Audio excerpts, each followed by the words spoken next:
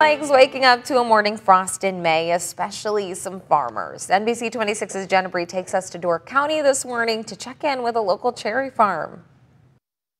Exciting as it is to see sweet cherry trees in full bloom, farmers are concerned with getting hit with multiple overnight frosts.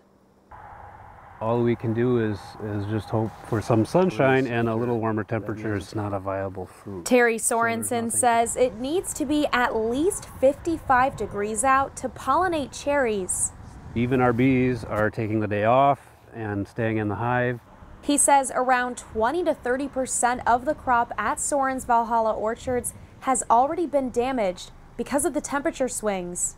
We're used to taking those kinds of losses, the big losses, just not so close to each other.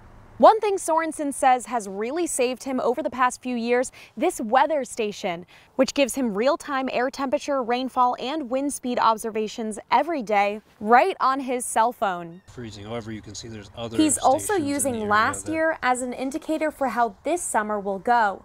2020 was absolutely crazy for us. With cherry picking being the perfect outdoor distanced activity, he just hopes there will be enough sweet and tart to go around.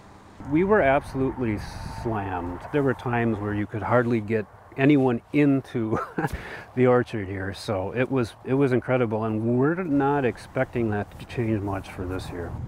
With the supply of cherries being unpredictable right now, Sorensen says consumers could see the price of cherries increase this summer.